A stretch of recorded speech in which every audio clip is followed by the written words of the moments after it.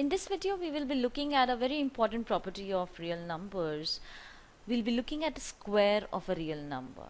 Now square of modulus or absolute value of a real number is equal to the square of the same real number, as in not the absolute value. Okay, now in case I start with a 0, say if a is nothing but it equals to 0, then it's pretty obvious, right? Because square of 0 will be 0, so my LHS will equal to RHS in any case. Okay, now what happens if a is greater than 0? If a is greater than 0, your modulus a will be nothing but, we know the absolute value will be positive a, right? So that would imply that my square of this absolute value will be square of the original real number.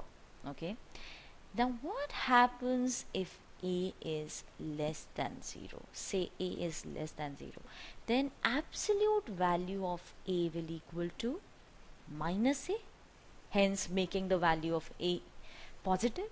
Now so this will imply, so what will happen is that this will imply that if I try to square the absolute value of a, it will give me the square of minus a, right? Because of this fact.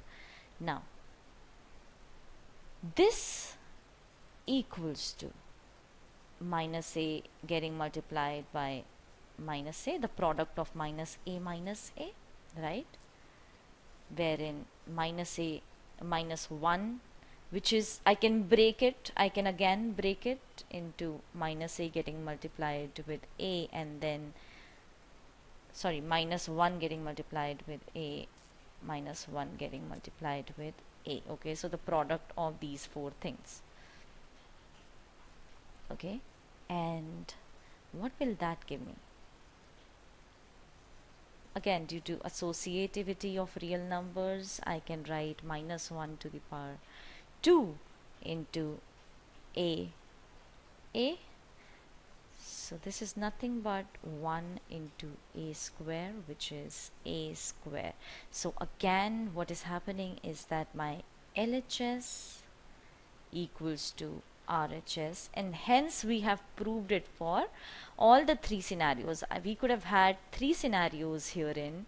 So one being, if what happens if the real number that we are talking about is 0, then what happens if it's greater than 0, and what happens if it's less than 0.